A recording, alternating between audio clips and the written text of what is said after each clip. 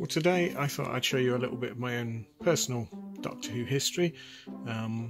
It was quite a surprise to me, but it was a very nice surprise. So way back in the 1980s, in 1986, I think it must have been about February time, something like that, the Doctor Who magazine, as it was then known, held a short story competition. So you could enter a short story, and it could be from any Doctor, and the prize was that you could win a Sevens Dalek kit. So I duly entered, and I wrote a short story about the sixth Doctor, Colin Baker, who I was just enamoured with.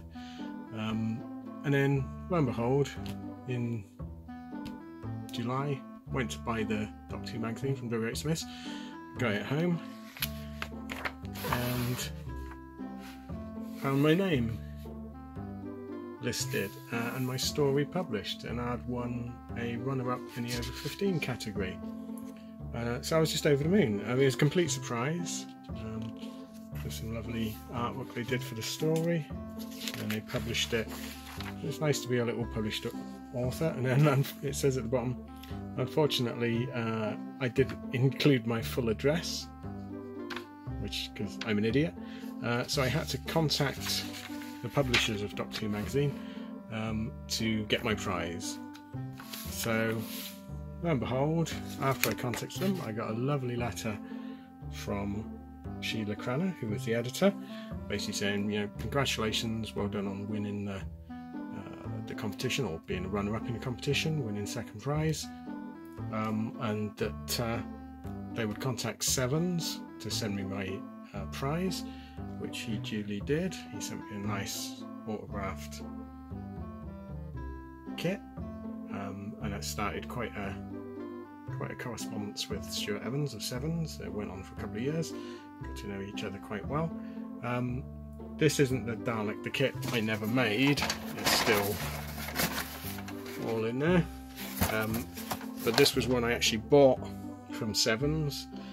So to give you an idea, it was a lovely kit at the time. I mean, it still is. It's a very well made kit, quite hard to do, but then vac form kits usually are. It's not like an Airfix kit, you have to put it together and cut it out with sheet styrene.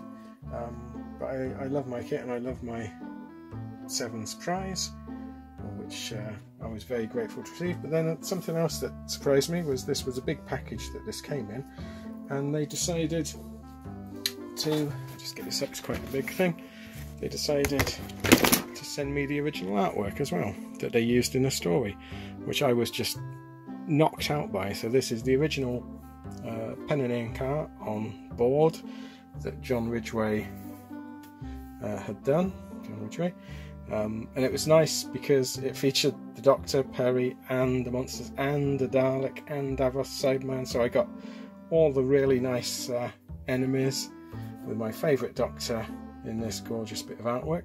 I've since got it signed by Colin Baker. I would like to get it signed by Nicola Bryant as well.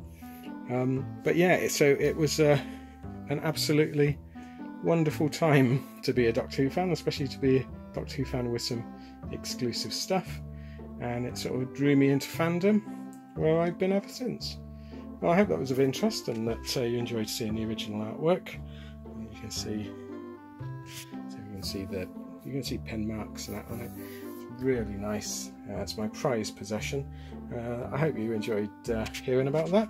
Any questions, just pop it in the comments and I'll see if I can answer it. But thanks for watching, and I'll see you again next time. Thanks then. Bye.